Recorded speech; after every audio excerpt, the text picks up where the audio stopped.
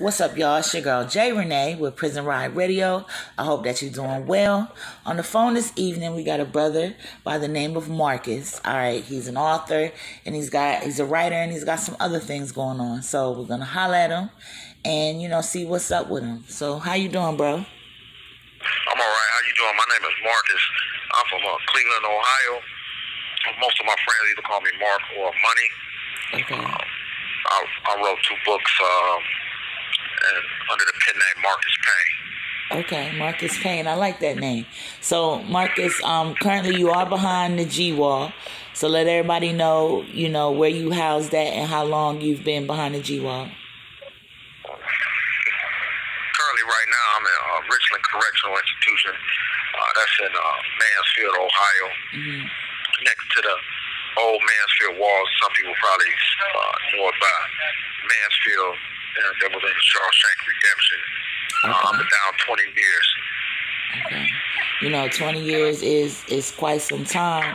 How have you stayed motivated through, those years? Basically, what motivated me is I'm fighting an actual innocence case. So my motivation is getting back out into society, into the world, and living my entrepreneur dreams. And, of course, with the support of my family, and I got 2 children, a 21-year-old son that's in the U.S. Well, actually, my son 29, my daughter 21. Got a son that's in the U.S. Navy, and then I got a daughter who, she's a nail tech. She go by Junkie for nails. Actually, she just flew back in Cleveland from doing Nicki Minaj nails out in California. Okay, now that's hot. Your kids are, doing their thing. That's what's up. That's really good. So you said that you're fighting an innocent case. What do you mean by that? Well, I was convicted of murder in 2001, August 2001. I was actually arrested April 6, 2001. At the time of my arrest. This call is originating from an Ohio correctional facility and may be recorded and monitored. At the time of my arrest, I had a landscaping company and I was rehabbing houses. So they came and got me from a house that I was rehabbing and basically blew up when I pull up, when one of my contractors pull up in the yard, I'm on the passenger side. They run out my house, my neighbor's house, out my garage. Put your hands up, you're under arrest for murder. It was shocking to me because murder, I don't have no murder case. What you talking about? Right. So, Well, we definitely gonna, look more into that with you, bro, and try to offer some type of support as far as getting your story out there. You know what I mean? Let's talk about your book. So you've written 2 books, right, under the pen name Marcus Payne. You said, right? Right. Yeah, I like that. So tell us about your books. Well, my books are called The Setup. I got The Setup's Part 1 came out March 1st of this year. And The Setup Part 2 came out July 10th, a few weeks ago. Okay. The Setup Part 2 is called The Setup Part 2, The Ultimate Revenge. And like I said, I go by the pen name Marcus Payne. That's Payne, last name. The books are about a young man in his 20s hustling drugs, struggling with trying to stop and live a straight and narrow life. The story originates in Cleveland, Ohio, but the main character, he's going back and forth from Cleveland to Miami. Okay. He's trying to stop selling drugs because of his upbringing. He was brought up, in a home that had good morals and values, and he was brought up in the church. So he kind of fell wayside to the streets to an older gentleman in the neighborhood he was just making $20 off or $25 off each $100.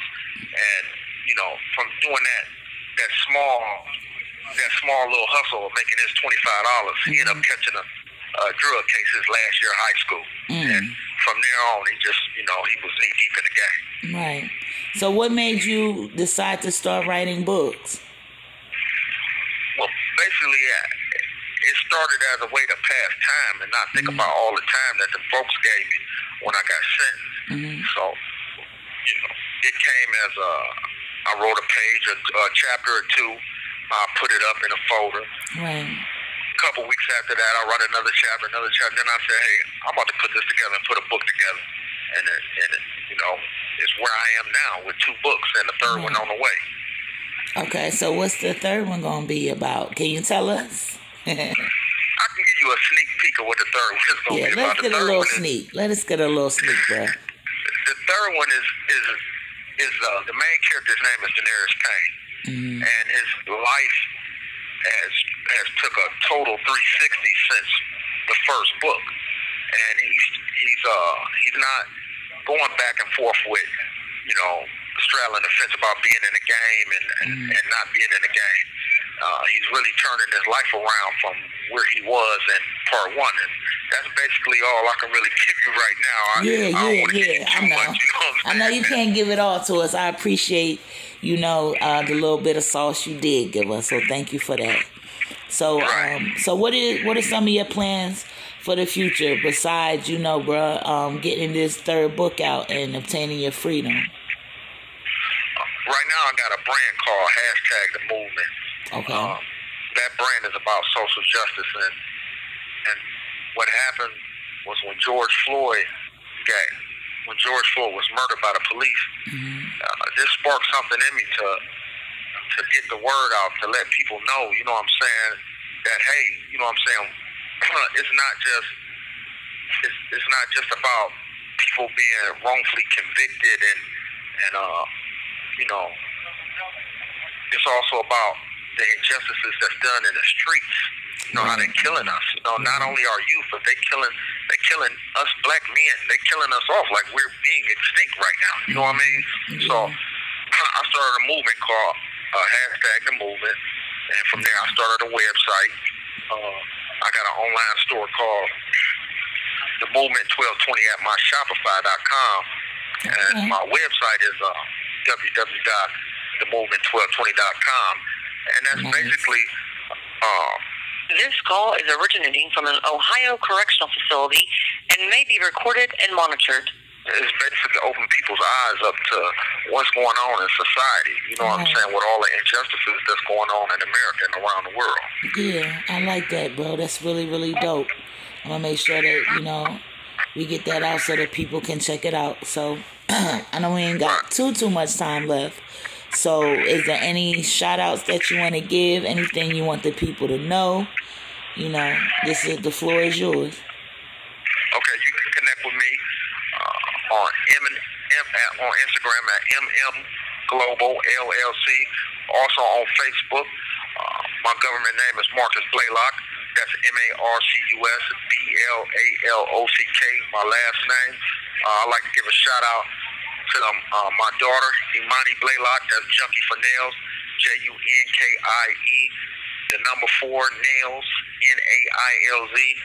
I would like to give a shout out to all my homies in Cleveland, all my homies on lockdown that's doing time, and everybody out in the streets that's hustling, trying to make it, you know, trying to turn their life around and do the right thing, you know what I'm saying, and give back to our communities and our neighborhood so we can help uplift our youth. And I would like to give a shout out to my son, Marshawn, too, at the same time, who's helping my daughter with her career and her going to that next level. And I would like to thank you, Jay Rene, for reaching out to me to do this interview.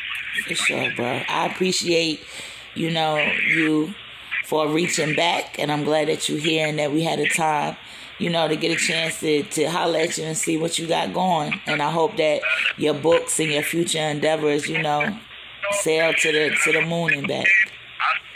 Right. I appreciate you too. I appreciate this interview. All right, for sure, bro. So.